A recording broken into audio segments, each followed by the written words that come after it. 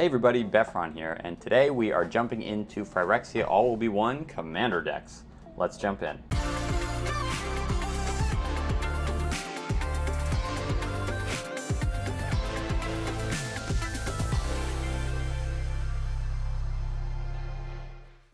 Alright folks, so here it is, the Phyrexian All Will Be One Commander decks, Corrupting Influence and Rebellion Rising. There were only two that came out in this set, and here they are right in front of us today. So excited to jump into these. I'm opening these for different reasons. This is Corrupting Influence, the toxic one. I really just like the deck. I'm probably going to go ahead and play it. And Rebellion Rising has a lot of good reprints that we can take a look at today. So we'll go ahead and jump into these. But before we do, if you're watching this now, chances are you're not subscribed because only 1% of my viewers are subscribed. So please help me to change that. Like and subscribe below. Anyway, let's go ahead and jump back in with our Phyrexia All Will Be One Commander decks. So we'll go ahead and start with Corrupting Influence. So I've opened a few of these on the channel, so I'm not going to belabor this too much, but as a quick summary for those who have not opened the Commander decks, basically you get one thing that you want and a lot of trash in here. Nothing else in here is valuable. So go ahead and toss that. We're going to keep it very safe. And these boxes are always garbage. They're always untaped and whatever. Nice little filler with nothing in it. A life counter right here. And the actual Commander deck that people are looking for. And also this fun little collector booster sample. So they give you a sample of a collector booster with 2 cards in it, and Ixel, Son of Atraxa. So this deck is all about poison counters. So there've been a decent number of cards that did poison counters, obviously like Blightsteel Colossus, but nothing that it would be probably a little difficult to make a deck around it until now. This kind of completed some of the that cycle of cards. Some good reprints too. Ghostly Prison, Swords to Plowshares, all the usual kind of stuff that's becoming kind of usual Night Whispers in Commander decks anymore. And overall, just a lot of good Proliferate, Infect, Poison, all that kind of good stuff. So that's the 3 main effects of this deck: Proliferate, Infect, and Toxic. Sorry, not Poison, Toxic.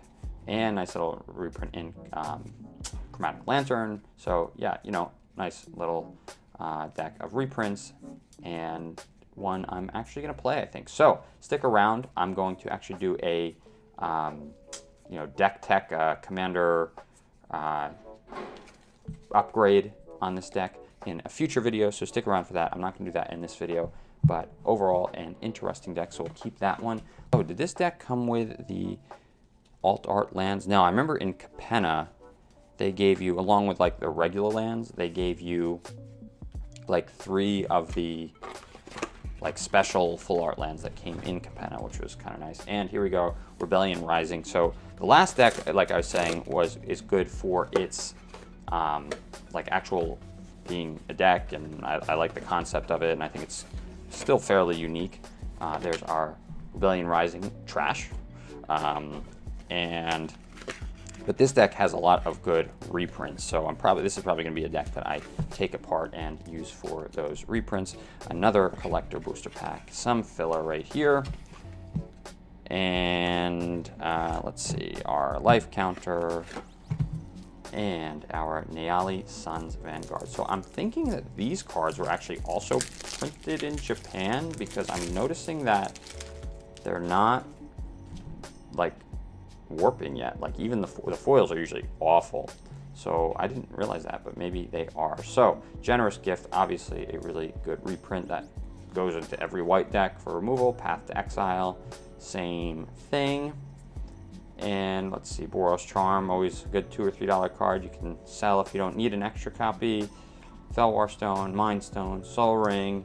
Come on, where's the stuff we're actually looking for? There's 2 really good cards. Clever Concealment, any number of target non-land permanents you control phase out at instant speed. So it's a, depending on what you have on the board, could be an alright Teferi's Protection, or maybe even slightly better Teferi's Protection in some cases. Obviously it doesn't give you protection from losing life, the Convoke thing makes it a little easier to cast, which is nice. Obviously, like if you have a lot of creatures on the field, Clever Concealment has a huge benefit, right? If somebody plays her Wrath of God. So like you're probably only playing this when you have a lot of creatures on the field, so you can Convoke. And obviously using your creatures to pay for it doesn't hurt because they're going to phase out anyway. So it's not like you could use them as blockers or something. They're phased out. So really good card. I think this is like $10 already, but super good card. It's, you know, a slightly cheaper Teferi's Protection. Pretty good overall. Court of Grace, we've seen a lot of those courts. I was surprised they printed a Planeswalker Elspeth in this deck versus the other deck, right? Planeswalkers can be good if there's a lot of Proliferate because you can just keep adding loyalty counters to them. So I was surprised when I saw this in the deck list that they put a Planeswalker in this deck versus in the other deck. I mean, its loyalty abilities make sense, but like, yeah, I just didn't get it. And, oh, that's not it. Flawless Maneuver. There it is. So there's the other card. This is another one of these instances that if you control your commander, you can play it without paying its cost. So that's a big thing. There were a whole cycle of these printed in Commander 2020 where, yeah, if you control your commander, play it without paying its mana cost. And this is the one in white. Creatures you control can gain indestructible. So kind of like a, I'm not going to be, I can't think of the name now. I'm going to post a picture on the screen, but it's the green one where everything you have gets indestructible. So obviously this one's only creatures, so not quite as good, but still really good if you can play it for free. It's excellent if you can play it for free. And those are the main two cards. Again, just like a lot of, you know, small stuff, Maul of the Skyclaves, White Sun Zenith, you know, little things here and there that are good, but nothing too crazy. Idol of Oblivion, nice. I think that's pretty much it. Slayer Stronghold. So overall, pretty cool deck. Let me know what you think of those in the comments down below. Which deck are you going to buy? Which deck are you going to keep as is? Which are you going to use for parts? But anyway, let's go ahead and jump into our collector booster packs. So there is, as I've been saying, I did open, well, I don't know if they'll be posted just yet. Maybe I will post them after or before, but I did open 2 of the set boxes. Got some excellent pulls in those, so you should definitely go watch those videos. But there's one card I'm still looking for, which is Venerated Rot Priest. So hoping I can pull that in this, and obviously Venerated Rot Priest I am looking for this deck.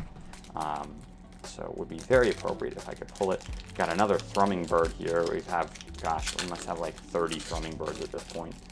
I feel like we pulled that again. Phyrexia All-We-One is a relatively small set, so not surprising that we're getting a lot of duplication, but wow, a lot of Thrumming Birds.